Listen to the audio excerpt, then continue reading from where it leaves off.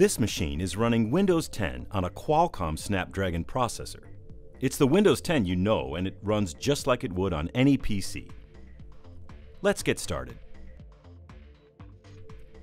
Here are the system properties.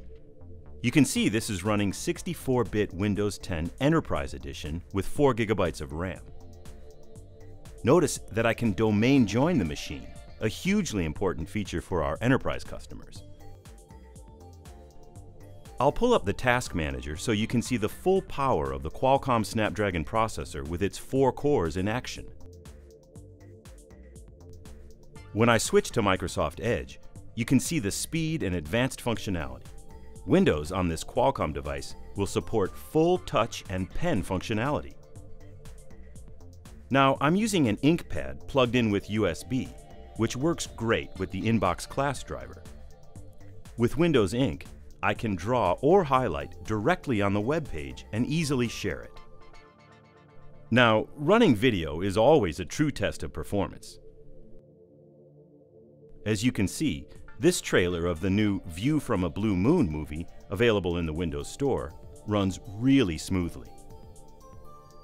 Next, we have an x86 Win32 desktop app running transparently with no changes, thanks to the magical emulation technology we've built into Windows 10. This is Adobe's Photoshop, running great on a Qualcomm processor. We made 0 changes to the app. It runs perfectly. I'll select a radial blur filter on the NinjaCat just to show you that this is real Photoshop with all the functionality you would expect. Another tough performance test on any PC is playing a game.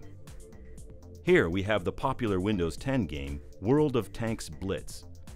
As you can see, it runs great, super smooth. Our Office apps are the ultimate productivity tools for creators of all kinds, and the entire Office desktop suite will be available on these Qualcomm devices. You can see how fast and smooth Microsoft Word performs. That's a quick overview of Windows 10 running on Qualcomm's Snapdragon processor. Thanks for watching.